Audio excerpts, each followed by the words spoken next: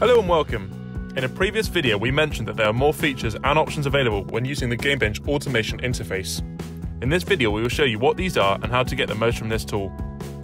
If you have not watched our other Automation Interface tutorial, we recommend watching this one first, as we will not be covering the installation or setup in this video.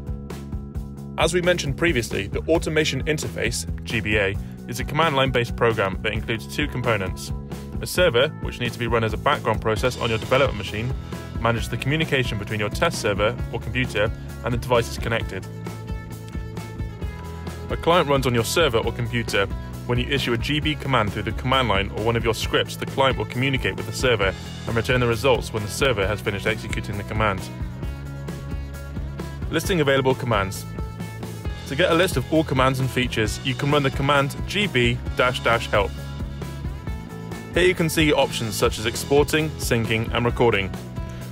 We have also added a short description next to each one to give you a general idea as to what each command does. Listing available metrics. Before recording a session, you can find out which metrics are available to capture on your device. To do this, just execute the following: gb-info and then your UDID, which is your unique device identifier. Take note of the UDID, as this is used to identify the device when using multiple devices at once. This will return some basic information about the device, along with a list of metrics that are available for collection. If you just want to collect one metric instead of a whole list, you can do this by executing the following command: gb-setprop collect_metric and then true or false. The possible metrics you can select are FPS, memory, CPU, network, GPU, threads, janks, energy and power. It is worth mentioning that by default all of these are set to true. In order to just capture FPS, for example, you will need to set the other metrics to false. You can check this by running gb-getprop. If you are not retrieving data for a specific metric on iOS, this is because certain metrics depend on other metrics. For example, to collect FPS, you need to enable the collection for FPS and GPU. For CPU, you need to enable collection for CPU and memory. For network, you need to enable collection for network and power. This is due to the system architecture Apple has implemented on iOS. Exporting a file to JSON.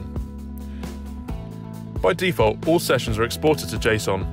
When running the --stop command, you can also use the --output dir flag with a directory path to specify where you would like to save the JSON file.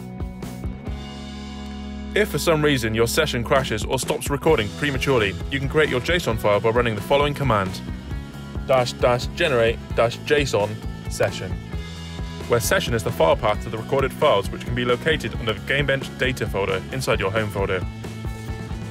In this folder you will see a list of directories named after the application package names that you tested, with the session directories inside their respective package name folders.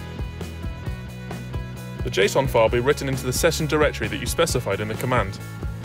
If you need any more information, just take a look at the README documentation or docs.gamebench.net.